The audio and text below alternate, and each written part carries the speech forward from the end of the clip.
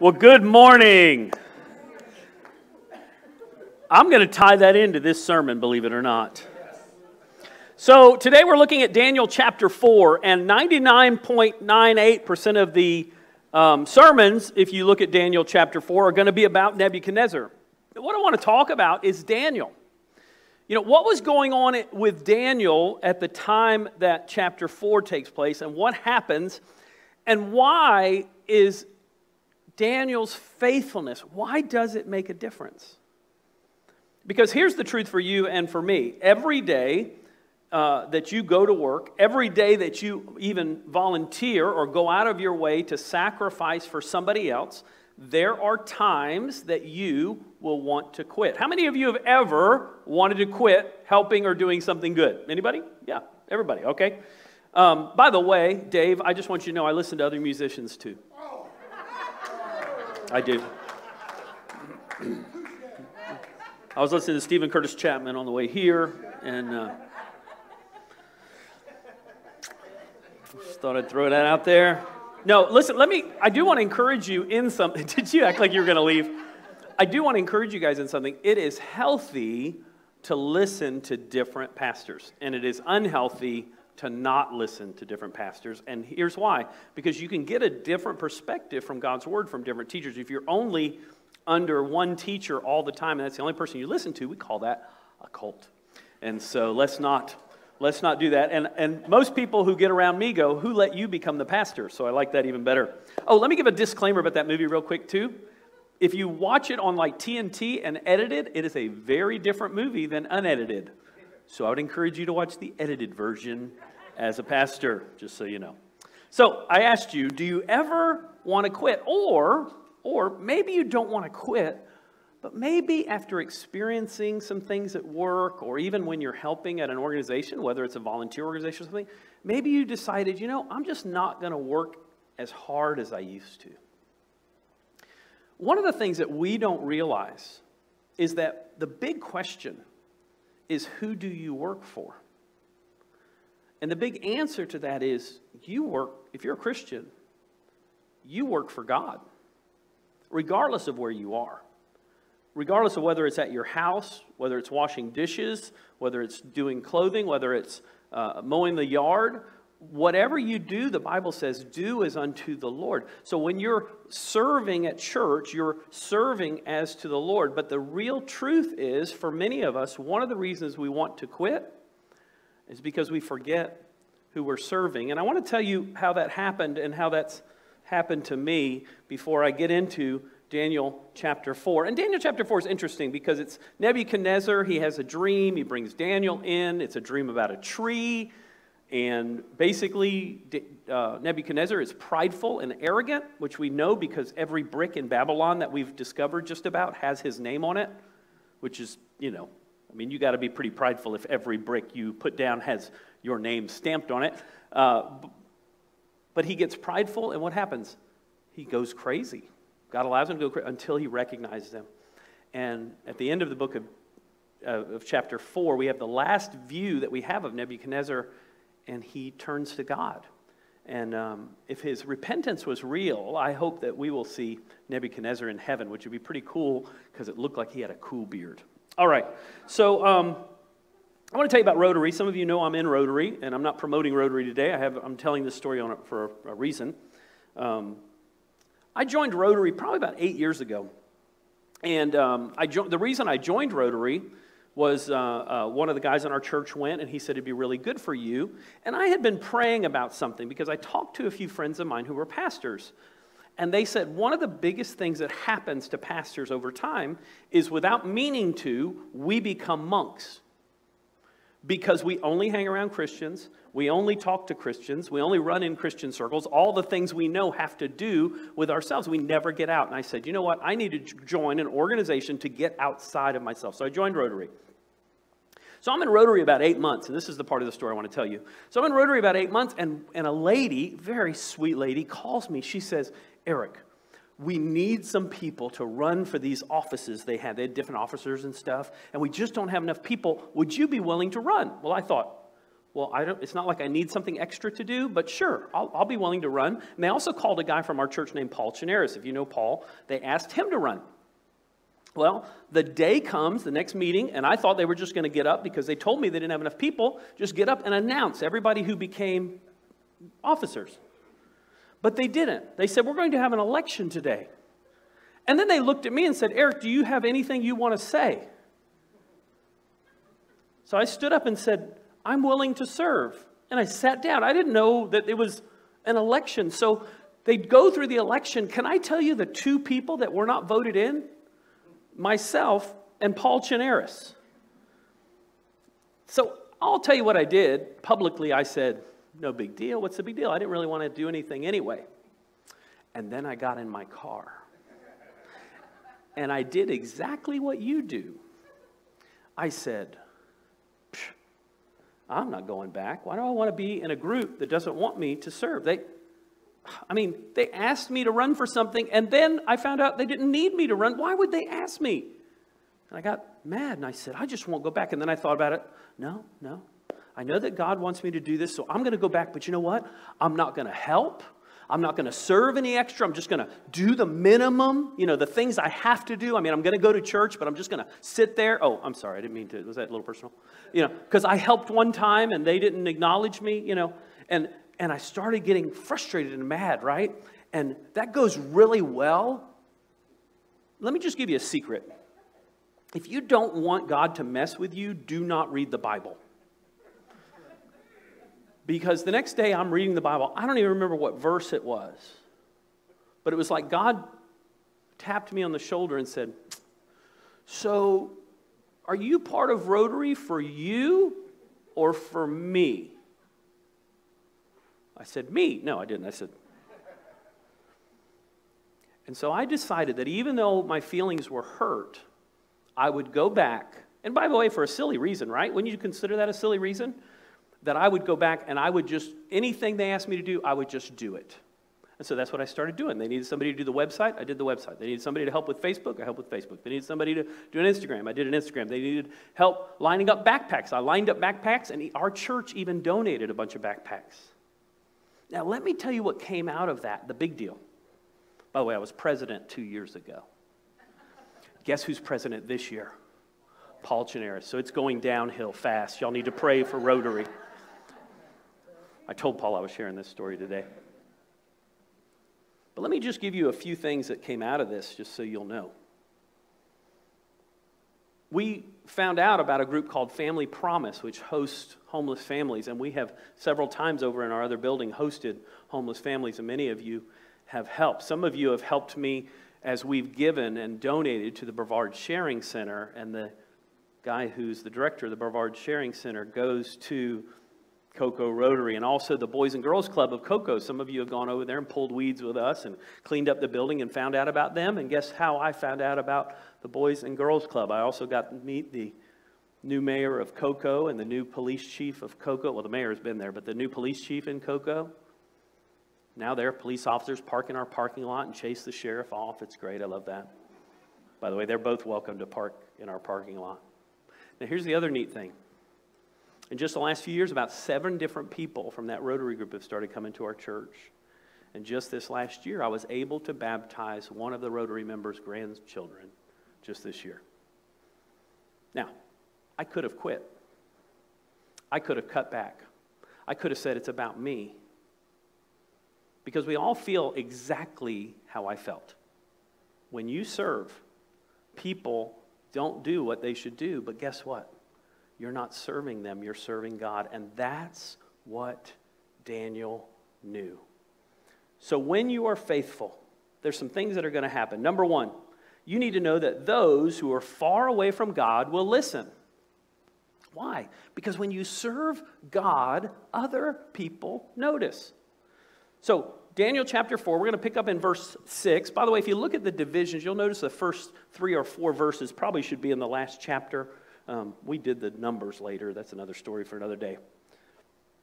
This is Nebuchadnezzar speaking. So I commanded that all the wise men of Babylon be brought before me to interpret the dream for me. By the way, time out. wise men of Babylon, there was this group in the New Testament that visited Jesus with gold, frankincense, and myrrh, which just happened to come from Babylon. Just giving you an idea of who these wise men were. Just what a coincidence that is, okay? So I commanded the wise men of Babylon to be brought before me to interpret the dream for me. When the magicians, enchanters, astrologers, and diviners came, I told them the dream, but they could not interpret it for me. So what did Nebuchadnezzar do? He called all of these people. Then it says, finally, Daniel came into my presence. I told him the dream. He's called Belteshazzar, after the name of my God, and the spirit of the holy God is in him. I said, Belteshazzar, chief of the magicians, I know that the spirit of the holy gods is in you, and no mystery is too difficult for you. Here is my dream. Interpret it for me. Now, I want you to notice something you probably never noticed. Nebuchadnezzar called everyone else first. Have you ever said, how dare they not call me first? How dare they forget what I've done in the past? How dare they not appreciate me? I mean, think of Daniel, okay? Let me give you some of our excuses and what Daniel could have said, okay? They don't appreciate me. They tried to kill him. So that would be a lack of appreciation, wouldn't you think? I've been through a lot, so I can't serve anymore.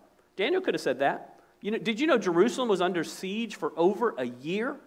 We couldn't go 3 months without toilet paper here, people. Imagine a year with nothing. Everything cut off. They chose others first. That's what happened in this chapter. I did my part already. Remember, Daniel had saved all of them and nobody noticed. Don't you think one of the guys coming before the king would have said, hey, you really need to call Daniel. He's the dude. But no, they all come in to see him first. Why? Because Nebuchadnezzar's forgotten what he's done. But guess what? Daniel doesn't let that bother him. He still does what God called him to do. People, when you help them, they will not remember. Listen, they will not remember what you do for them. You will serve people, and some of the people you serve will attack you, but you're not serving them. Some will hurt you. Listen to what it says in 1 Peter 2:12. Live such good lives among the pagans that although they accuse you of doing wrong, they may see your good deeds and glorify God on the day he visits us. By the way, if you look at last week's sermon, you're going to see this verse. Do you know why? Because it's important. Daniel was an example to everyone around him, to the point that when he finally came before the king's like, all right. I know you can do this. Even though I haven't called you. Because Nebuchadnezzar didn't want to hear from God anymore, right? So he called everybody else first. You ever feel that way at work? You ever feel that way at home? You ever feel that way when you're helping somebody? Well, I'm not helping anymore. I'm not doing anything anymore. Now, I'm not talking about enabling people. I'm not talking about not having good boundaries. But I'm talking about those times that you quit simply because you weren't acknowledged, you weren't accepted, you weren't praised. Number 2, when you are an example, you can speak the truth in love. Listen, you have no testimony if your walk doesn't match your talk. Did you hear me?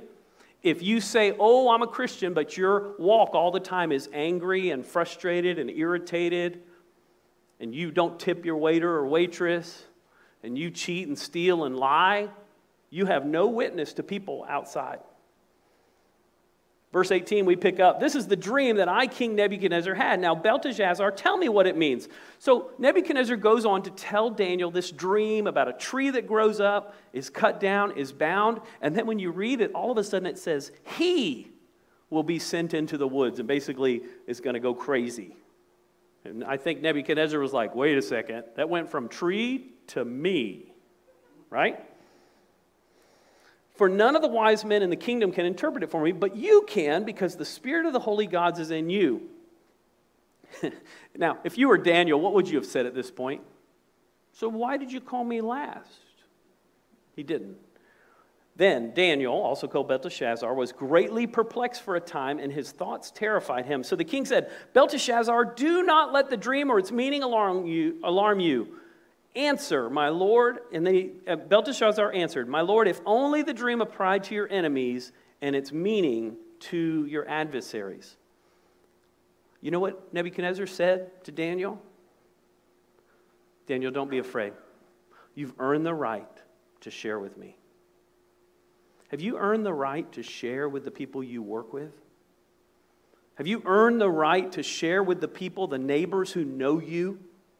Have you earned the right to talk about God, to show others God's love by the people who you work with, who you're around when they see what you do?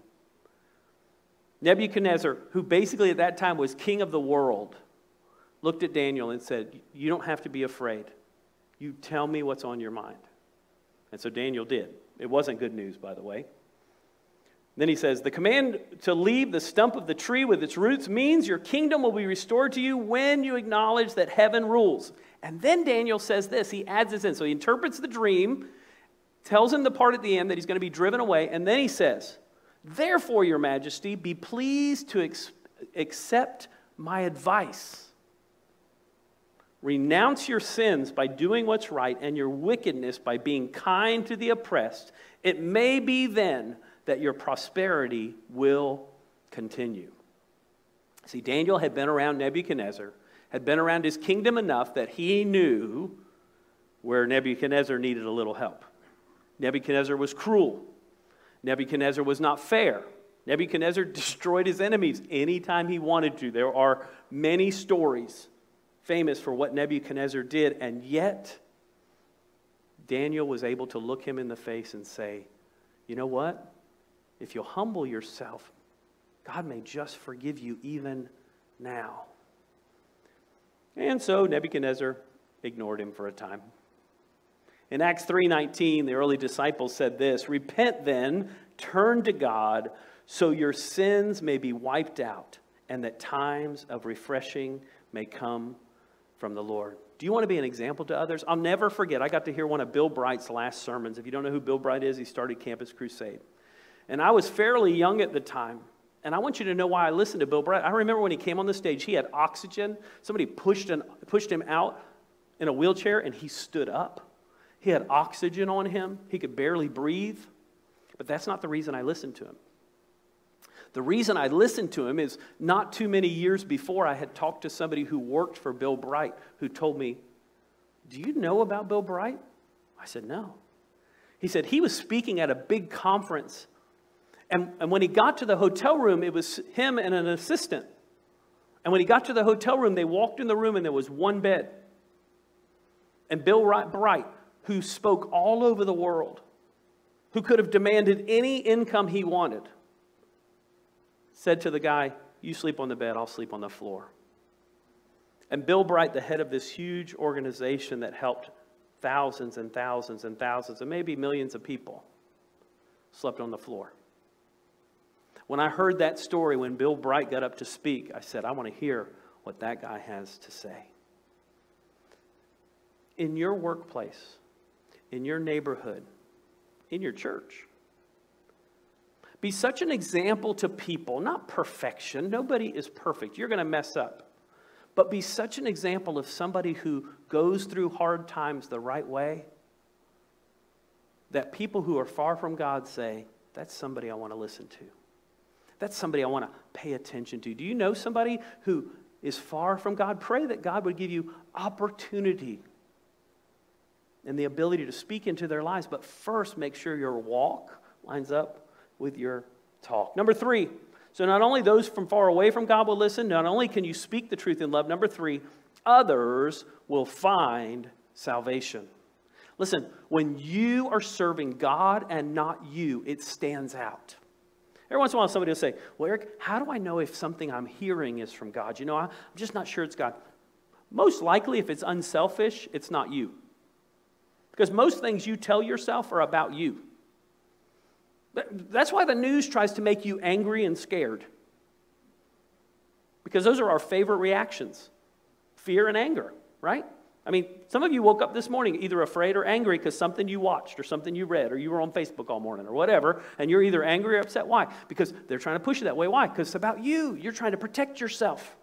You're trying to protect yourself. It's about you. But when you love the Lord, what happens? God puts you outside of you.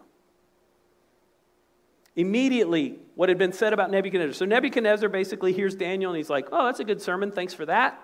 Now I'm going home. And he forgets all about the sermon. Does that sound familiar to anybody in here? Nobody in here, right? Right, Dave? So Nebuchadnezzar on his way home forgets it. Nebuchadnezzar basically stands up one day and says, I'm king of the world, which he was. The guy who put his name on every brick in the city that they still find with his name on it. And this is what happens next. Immediately, what had been said about Nebuchadnezzar was fulfilled. He was driven away from people, ate grass like an ox. His body was drenched with dew of heaven. His hair grew like the feathers of an eagle, and his nails like the claws of a bird. By the way, there's about 3 or 4 years that there's no recorded activity in Babylon. And boy, archaeologists don't know why. At the end of that time, I, Nebuchadnezzar, listen to this, raised my eyes towards heaven, and my sanity was restored. What happened? He remembered Daniel's sermon, and he turned to God.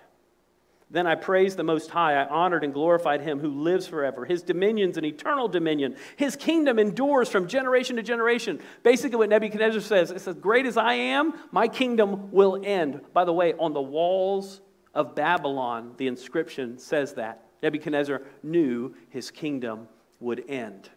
And then a few verses later he says, now I, Nebuchadnezzar, praise and exalt and glorify the King of heaven. Why? Because everything he does is right. All his ways are just, and those who walk in pride he is able to humble. Nebuchadnezzar was able to say, I'm nothing compared to him. Do you want your life to honor God? Recognize that God is awesome. And he absolutely loves you. And when you're in obedience to his will and doing what he wants you to do, you never know when he'll use you.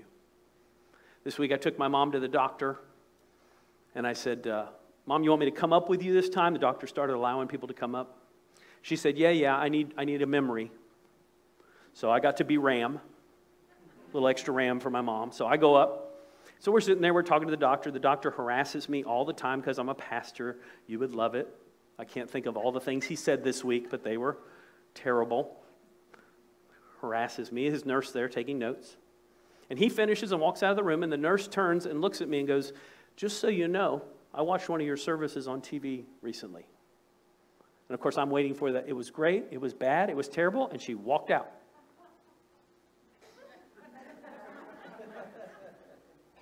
Here's what I'm saying about that. Whether you know it or not, your neighbors noticed you going to church today. Whether you know it or not, your neighbors are paying attention to your life. And when they go through a hard time or a difficulty or a challenge, you will be the one that they will say, would you pray for me? You will be the one that they say to you, what's different about you? If your walk matches your talk, and if you realize, I'm not here to serve me, I'm here to serve God.